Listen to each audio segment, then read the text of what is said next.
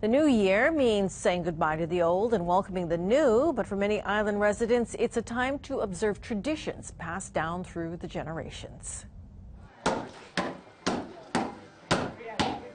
For the Kurihara Yamashita Okahata Doi Ohana, pounding the heck out of glutinous globs is the only way to enter the new year. They're using Grandpa Doi's usu, the stone mortar, passed down 4 generations from Kauai, now in Mililani. It's a family tradition. You have to keep it going, for the others, like my daughter and their son-in-law. So you have to keep on doing it so they can experience the whole thing. First, the massage. Steamed mochi rice is ready for pounding. Then the heavy hitters come in, ready to flex their holiday muscles. In just a few minutes, with just a few turns, the mochi is properly pummeled and ready for shaping. All the friends come around, we have a party, we eat, and we pound mochi. It's something that's really enjoyable and good for the family.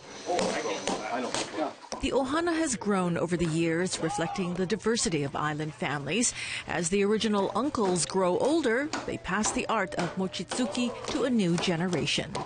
We're getting older now, and it takes a lot of energy to pound the mochi, so we are trying to recruit the younger group.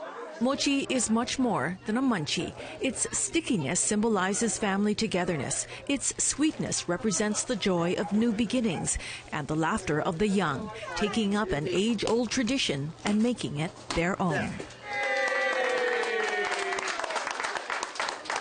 That was the family of our producer, Lindsay. She better bring us some. I know. Look good. Looks like they worked up a sweat today pounding that mochi, especially with the warmer temperatures outside today. I look at our weather graphics. We are